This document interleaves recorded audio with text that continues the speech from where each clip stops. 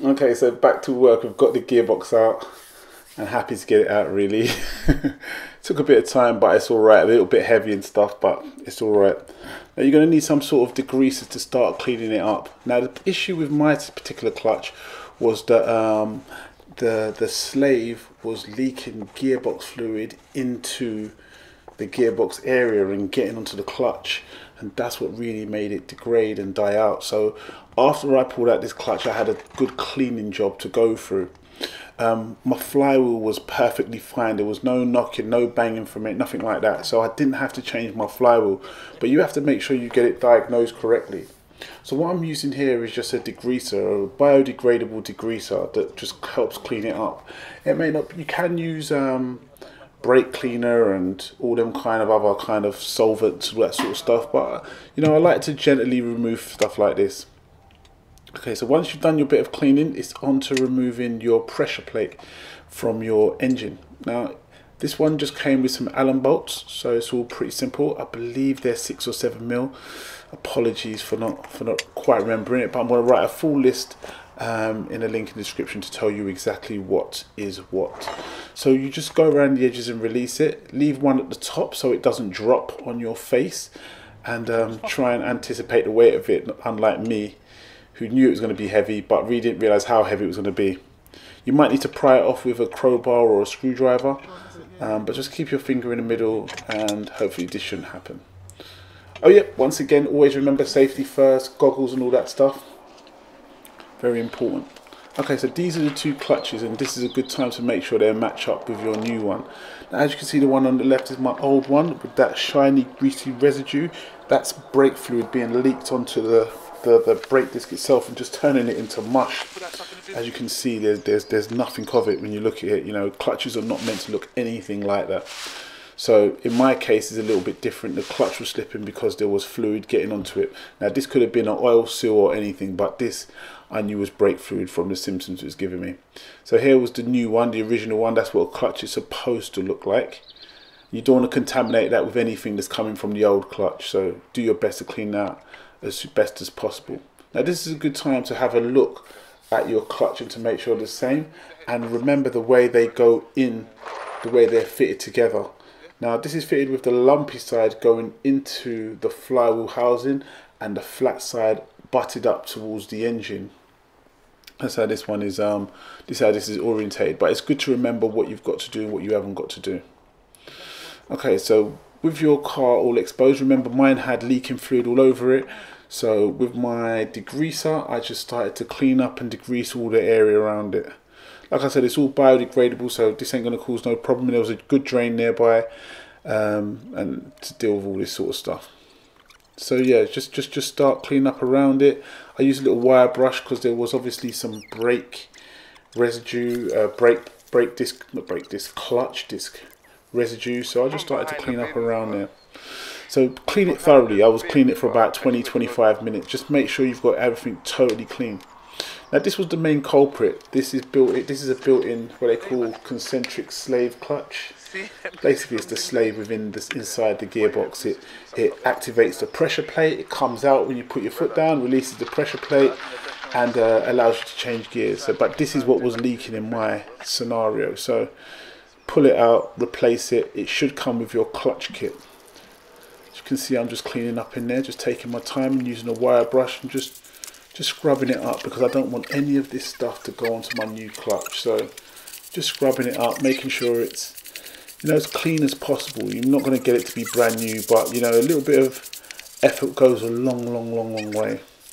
So there's just, as you can see, that input shaft there. You've got to check the seals, make sure that's not leaking, and fitting in a new clutch is just simple as just replacing it, just taking it out and replacing it.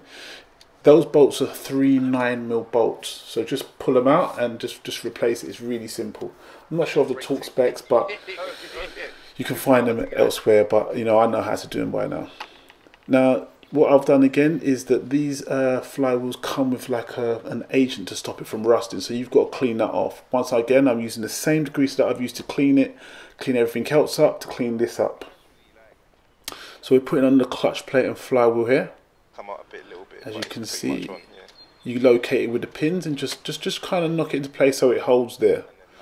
Then one at a time you put the Allen bolts in, as you can see I'm doing here, and I've used a 60mm socket just to center the disc. You will need to center the disc, the clutch plate itself, because if you don't center the clutch plate you won't be able to line up your gearbox to put it in. So make sure you've got it centered and you can actually get it in there. Do it in a star-shaped format and tighten it up to torque specifications. Like I said, I kind of knew how tight it's got to be, so you know, I've done these things before, so I was all right. But you may, if you really are unsure, get a torque wrench and do it to torque specification. Okay, so now we put in some anti-seize on the input shaft, and now we're back under the car with the gearbox with the help of the jack. Now going in should be a lot easier than coming out. When I say it should be a lot easier, because you should have got a little bit of a feel and experience of what you're trying to do. Now bearing in mind you're trying to aim it up with the center of the clutch and slide it into place. You might need to twist it a little bit, because you know it's like finding the socket. You've got to twist it around, maybe a little bit left and right, rock it backwards and forwards before you actually find the center of the hole itself. Once you find the center of the hole, you'll feel it slide in maybe an inch and a half. That's when you know it's in play. Whenever you use your, as you can see, that blue axle stand there is there supporting the gearbox. The gearbox isn't just hanging in by itself, so that's actually supporting the gearbox. Once you've done that, you can start to do your bolts up. Just start tightening it up. Get whatever ones you can get in. Get the longest one just to bring it a little bit closer, and start closing it up. Unfortunately, this is where my battery died.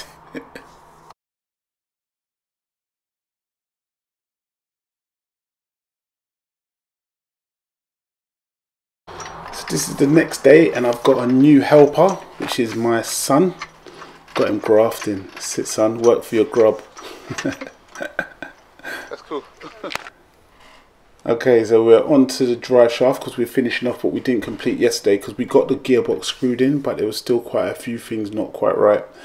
So put your drive shaft back on, not like that, falling off. Get your spline socket and put it all back together. So basically what we're doing is just a reverse of what we did before. You know, we're just starting to put things back together, put plugs back on, and just reverse everything what we did before. So this is the top of the starter motor. Everything's still disconnected. Connect your slave pipe, your clutch fluid pipe, and put that little clip pin that holds it in. Now later on you will have to bleed this, which I'm going to try and do a video. It was a bit tough at the time because it was a bit late, but I'll see what I can do. Now start to fix back all your gear linkages. This is where the impact socket really comes in handy, because it's just bang, bang, bang, plug and play. You can see there, look. It's all simple stuff. As you can see, the bolts on the gearbox mount was all done. That's part of the footage that was actually missed in the initial video, but you know, it's all pretty simple stuff. Just jack up and locate and put it back together. Okay, there's the other third bolt that holds in that part of the linkage there, which I do most of by hand, and then the rest with my mini ratchet. Make sure it's reasonably tight, you don't have to over tighten it. Now this is the earth strap. As you can see, that's just going back on again. Get my head out of the way. To be honest, fitting up took me about, I reckon it took me a quarter of the time that it did to take off. You know, just because you're a bit more familiar with it, and I think you're a bit more anxious just to get it over and done with.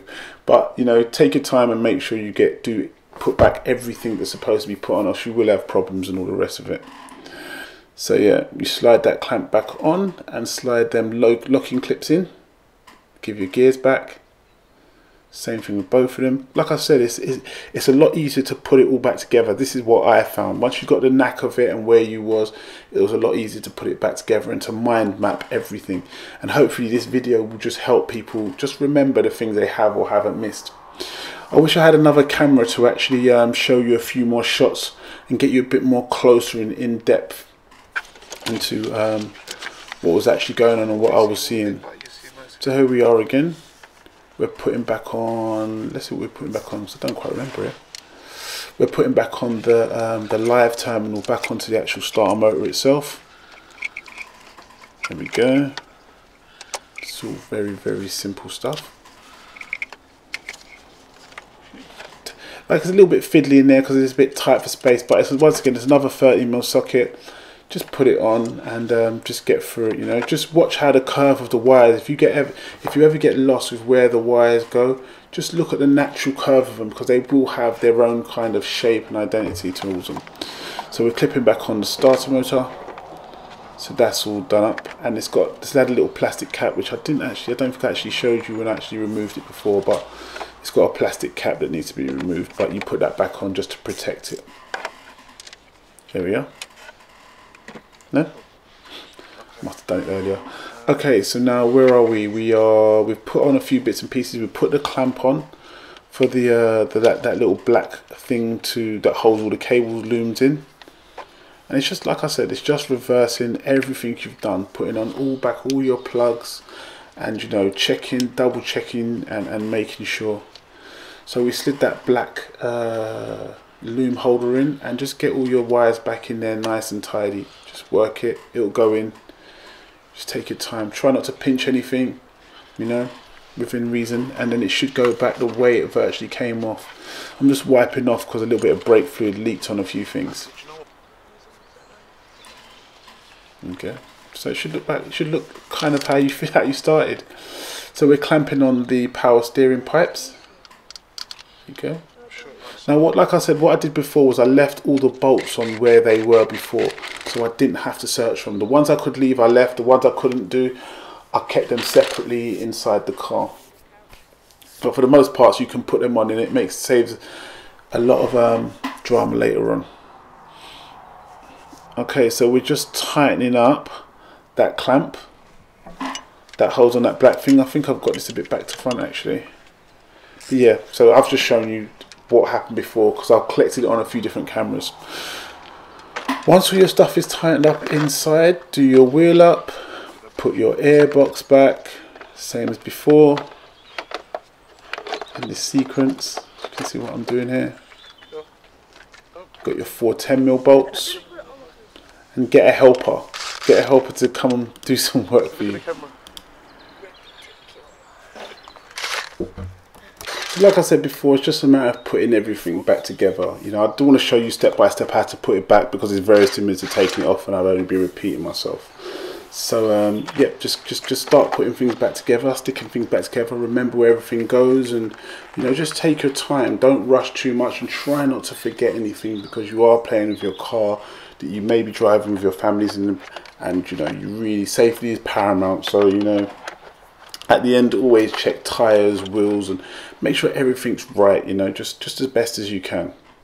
So we're putting the airbags box back on here. You can see, pretty easy stuff.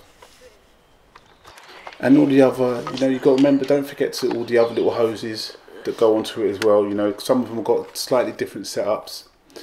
Now there's always that hidden little bolt around the back there that attaches to the battery. Make sure you clamp that down. Put a bit of anti-seize. For some reason it gets a bit rusty down there. And tighten up your air mass hose.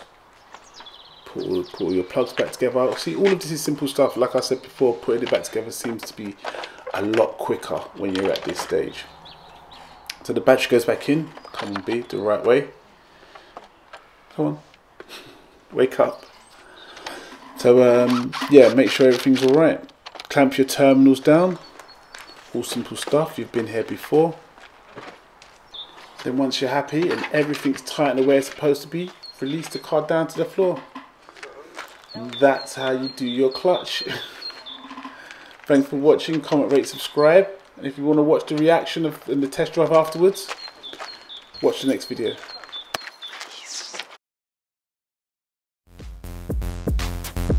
Yes. Ooh, don't stop now.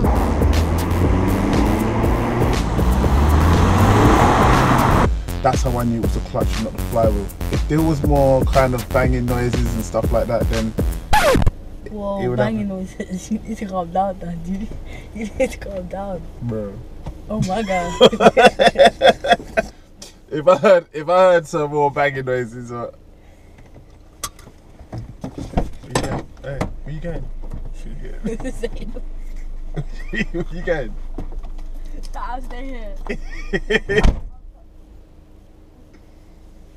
My son's a scumbag.